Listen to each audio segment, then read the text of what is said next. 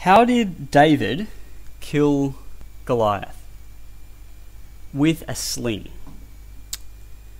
If you were to tie something heavy like a rock to the end of a string and start spinning it around above your head, what you'd find is that it would start off, if this was your head up there where you were holding it, it would start off on a big slant like that, pointing towards the ground.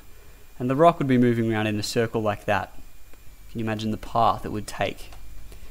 And then as you start spinning it faster, the slant would decrease like that. And the rock would start making a circle like so. And then when you got it really, really fast, if you were spinning it as fast as you could, you'd find the slant would approach a perfect horizontal like that. And the tension in here would become very great. That's the kind of question we're going to investigate today. So let's say we have, take this down, David with a string and the pebble at the end there. In actual fact, it would be sort of a pocket and another string here. Let's ignore that. It's just a string and a pebble. And the period for this pebble to move around that big circle there above David's head is equal to 0.2. That means every 0.2 seconds the stone completes a full circle. So every second frequency, every second it completes 5 journeys around the circle in which it's travelling. The stone also has a mass of 80 grams, and the radius of the circle in which it's spinning is equal to 12 centimeters.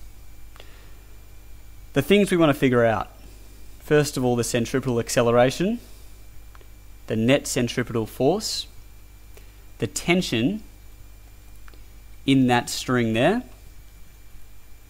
and then the angle the string makes to the horizontal. Those are our 4 desired unknowns.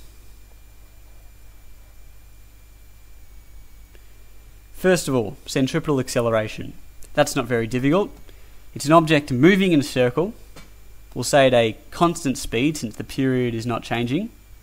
We know t, we know r, we can figure out AC over here. So centripetal acceleration is equal to 4 pi squared times r is actually equal to 0.12. Always work in meters, kilograms, seconds. So r is 0.12. Whilst we're here, we'll change the mass to kilograms. So 4 pi squared times r, 0.12, divided by t squared, so 0.2 squared, comes to a total of, I have 118.4 meters per second squared. Let's check that. Times point. Yeah, 118.4 meters per second squared. In which direction? Towards the middle of the circle in which it's moving. Not in that direction there. If the acceleration was in that direction, the path would not follow a circle like that. I mean, it would be lifted up above the plane of that circle there. So the acceleration is towards the center of the circle. So I'll actually fill that in which it's moving. The net centripetal force. We can take a shortcut here. F equals ma. Centripetal force is just equal to m multiplied by this formula up here. We found out this was 118.4. So multiplying that by m, that's 118.4 times 0.080, which comes to 9.47 newtons. That is the net centripetal force there. But of course there's no real force pointing in that direction. Let's do a force diagram now. We have the weight force. 0.080 kilograms is 0.8 newtons directly down like that.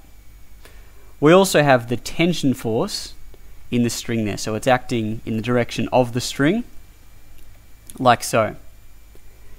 This stone is not accelerating in the vertical plane. It's not moving down, it's not moving up, it's just moving side to side around in that plane there. So, this component of the tension force has to equal 0.8 newtons. I'll actually draw that better. That is the component. That's 0.8 newtons there. And the tension force will draw in yellow, extending to there. Furthermore, the tension force is the only force which is acting even vaguely in the direction of our imaginary centripetal force, which is there. So the tension force has to be supplying all of that centripetal force.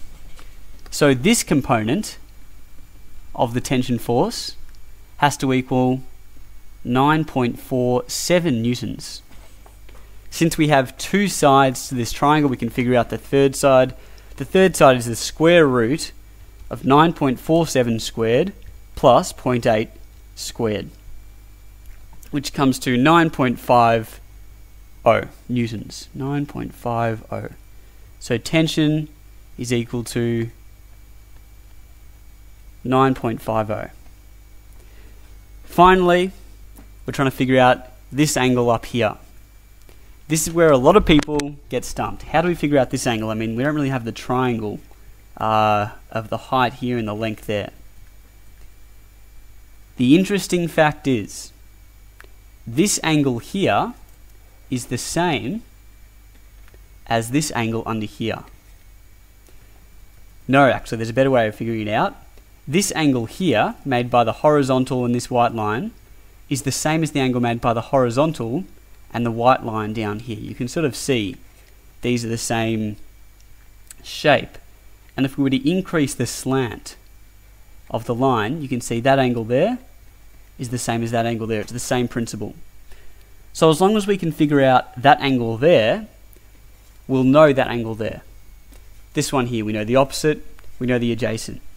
Tan theta is equal to opposite over adjacent. So tan -1, the inverse tan of 0.8 over 9.47 is equal to the angle, and that comes to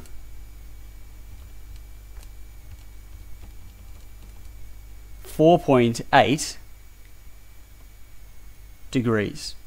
So the angle 4.8 degrees.